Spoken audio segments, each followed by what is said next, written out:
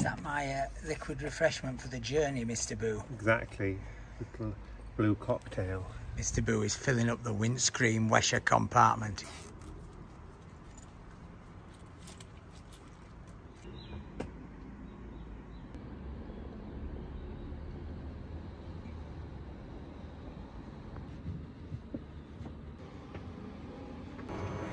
Hi, welcome back to me and Mon Toothless and me, and today we've got a very special episode. I always say that, don't I? But we have, because not only are we going to do a spectacular 60-kilometre round trip along the coast to the last point of France, the wonderful seaside town of Menton, but we're going there not to visit the cathedral, but to go and see a potential new dog.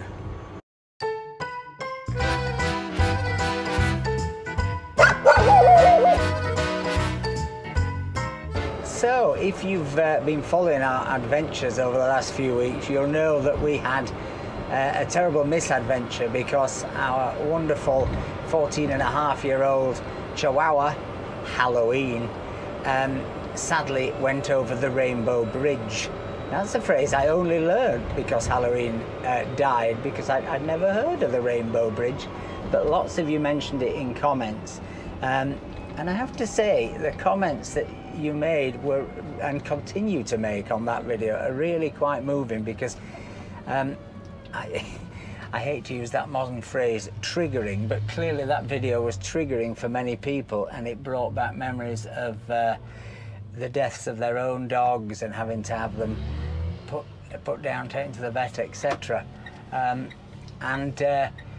reading some of your stories, it's incredible just how affecting and raw that experience is. Even though you think you're doing the right thing, you know you're doing the right thing, it still feels very cruel, doesn't it? Really. Yeah. Anyway, life has to go on, and we've ummed and ahed about going to see other dogs. We've looked on lots and lots. Well, Mr. Boo has looked on lots and lots. So many sites, pages. Particularly ones for dog shelters, because we were sort of hoping to get a rescue dog. The problem we have is our house is even smaller than our car, or it's about comparable in terms of living space. So whatever we get has got to be micro, and we've really struggled to find micro rescue dogs, haven't we? Yes. In fact, we've come across virtually none. Bigger dogs, older dogs, etc. There's lots of. So anyway, Mr. Boo then came across this little Chihuahua, 16 months old. She's 16 months old, I believe. And she's been a show dog, apparently. Already had a life in show business. A life in show business. She's won some cups, and so she's she's pretty, apparently. But unfortunately, she's had an accident, apparently in the garden, and scratched her eye, and she had to then have some kind of operation, which we are going to investigate with the breeder, because we obviously want to try and know exactly what this involves. But she's had this operation to have what removed, as Quentin Chris said. No, she hasn't had that. To have this thing removed from her eye, and it's left a little white patch, which apparently it looks a little bit like a sort of cataract, doesn't it, in the pictures, which apparently will make her, she just won't win beauty contests, which is I think they should have beauty contests for Chihuahuas that take in all disabilities, don't you? Right? Like, more inclusivity. More inclusivity. That's the phrase I was looking for, Mr. Boo. Inclusivity. So anyway, we're going to see this Chihuahua breeder. We've checked out the breeder via a friend of ours, Jilly, who you may remember from one of our earlier vlogs, who's a wonderful dog photographer, but also an ex-judge of Crufts. So she knows a thing or two about dogs. She's looked at the pictures. Her instinct is that it's all good. And as she said, even if a dog loses sight in one eye, they cope really quite well. But obviously we would rather not have that, wouldn't we? Yeah. Well, anyway, let's see what happens when we get to Menton. But as usual, sit back and, well, enjoy the ride.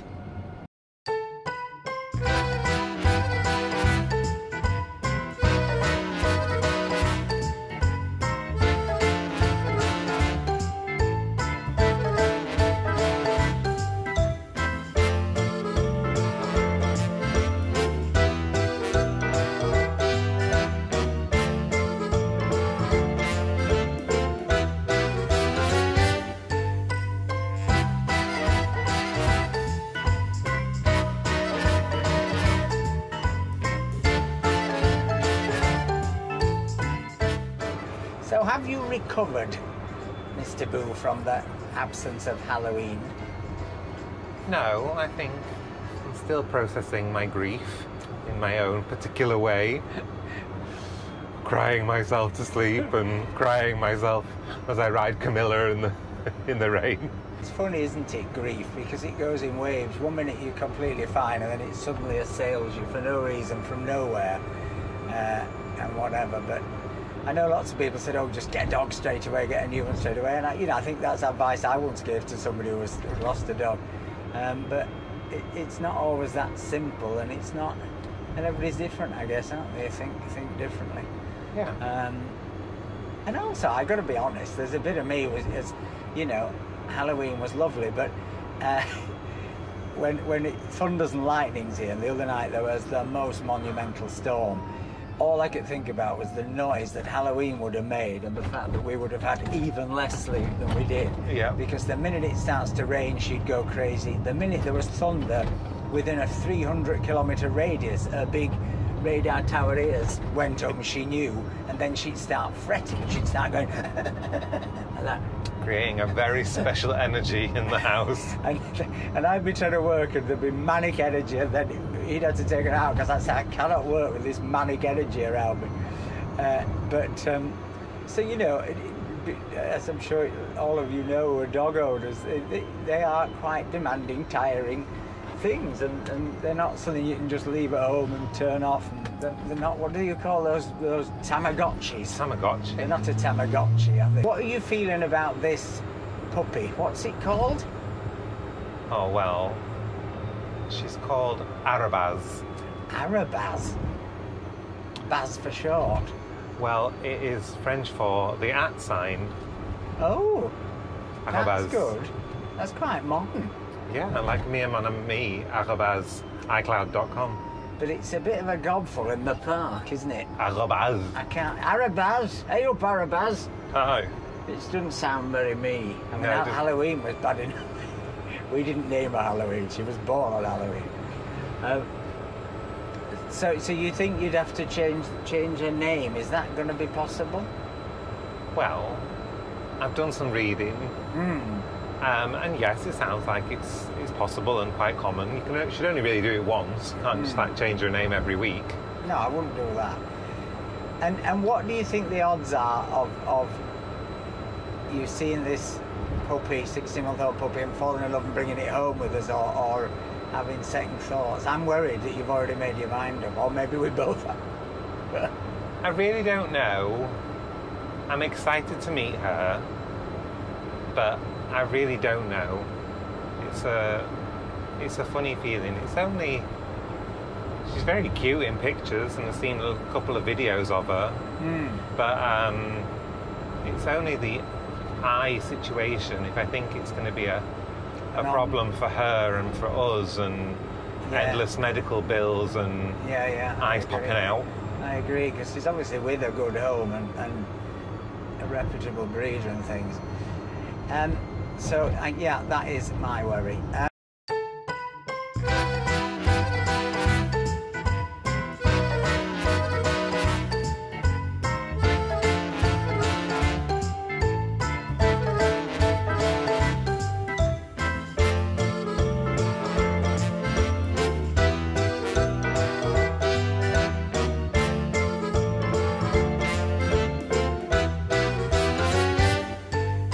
So we are about to enter the People's Republic of Monaco, and this is absolutely the first time we've been back here with the cameras on. So let's see what happens. But following the Citroën incident at the Fairmont hairpin, we have a feeling the police won't welcome cars with cameras on. But we'll risk it, because as we go through Monaco, you'll see some of the preparations for the Grand Prix, because the stadiums, etc., are all up. They were up a couple of weeks ago for the E-Prix, the electric Grand Prix. But let's see if we get told off. Or whether, maybe the police have gone inside because it's raining, Mr. Boo. They'll take them to their beds, you think? If we go past these policemen at the end here slowly, we'll be in trouble. Oh, come on, move. Oh, they're usually on this corner, aren't they? Oh, I can see a bike. I can see a bike. I see a cop. You see a cop? Oh dear. Did he? Didn't even blink. Didn't he? No.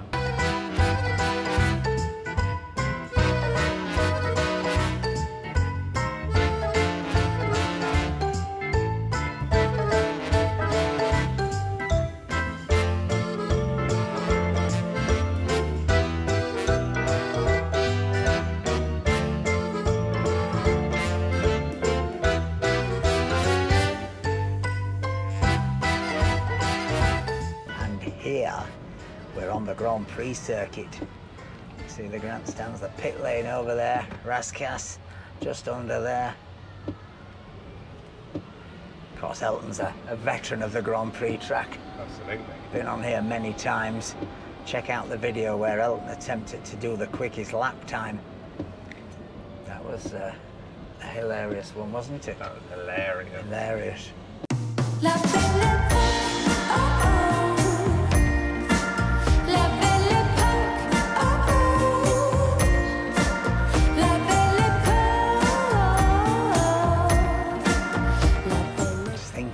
Couple of weeks' time, that Neil Hamilton will be driving up here, Mr. Boo.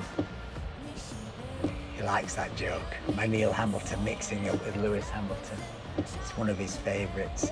In a colour that matches my bonnet. Oh, no, it's not a test. Only the best.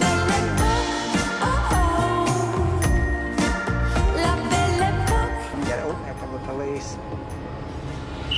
Oh, here we go. We're going to get told off, do you think? It's not us. Oh, what was he after? It's a blue car. Oh. Wow, this is all very dramatic.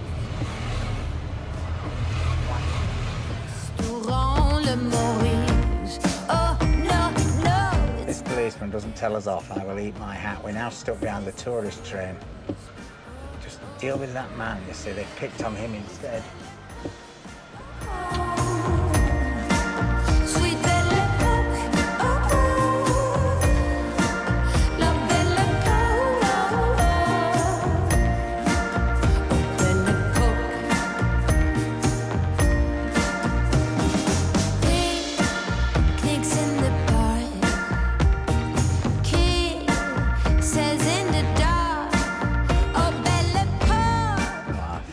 Police station. Oh, this will look shut. Oh no, is this the policeman on the left here? Oh, he's over there though. He's stopping people coming in. He won't be after us. Once we get to the top there, folks, we're back in France, aren't we? Just across the bridge. In fact, I'm not sure. I think it's just there. Yeah, where the red building is. That's France, isn't it? Yeah. Where it says Rock Brun Cap Town. Oui.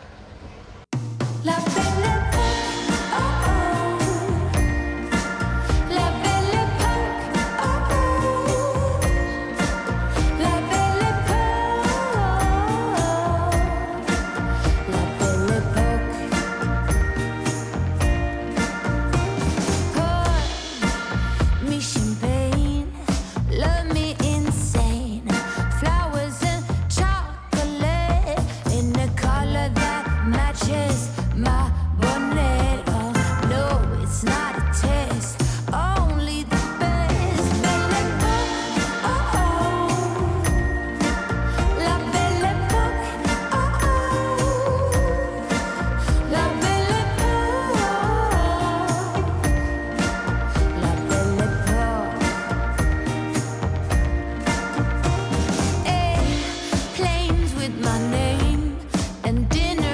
Well, we're just gonna now hopefully get a charge, and then we're going on to see the pooch.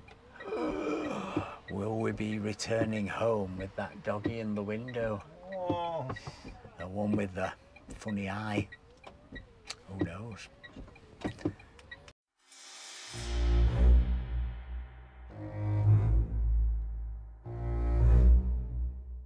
Little tip for you, this charger wasn't working because there's no door and you have to shut the door to make them work. But we always carry a bit of tape or blue tack. And if you can see, Mr. Boo's just put some boo tack in there.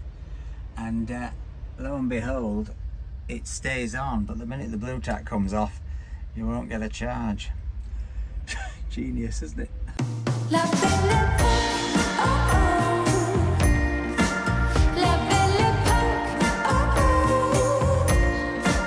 So we are back in Elton after our visit to the Chihuahua breeder. It was it was quite an experience because we got there and it was sort of up a back street that we'd never been to. A magic alley. A magic alley. And the gate to the house looked a bit... It was old, wasn't it? Yeah. But anyway, we eventually rang on the buzzer and then we heard a lot of yapping coming from inside and a crying baby. And I was beginning to think, oh...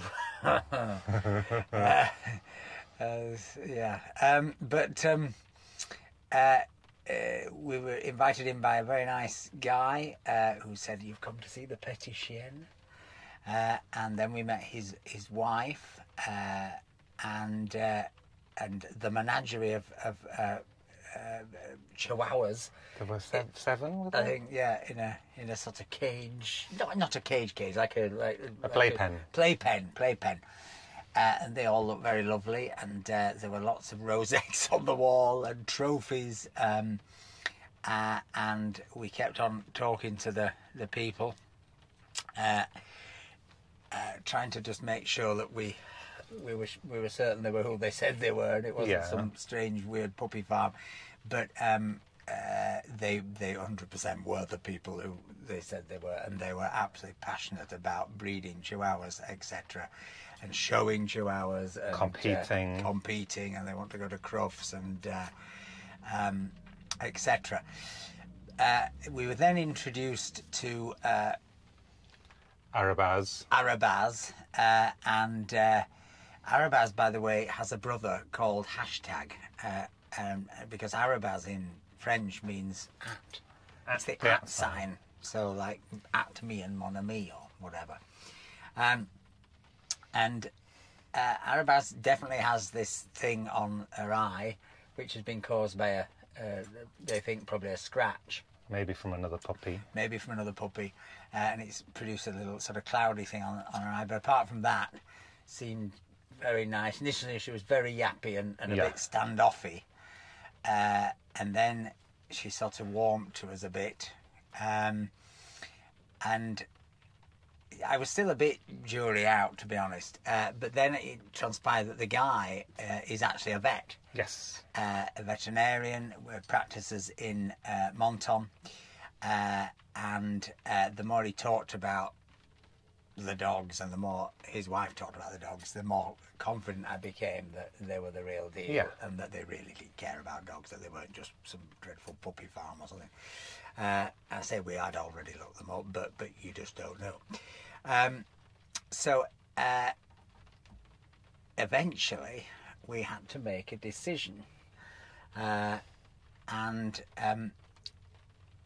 it was tricky because there's an awful lot of paperwork to do in France if you're going to buy a dog now. It really isn't just, when I bought my first dog, it was from Doreen's Dogs in Hackney. I just gave her 20 quid and took it away.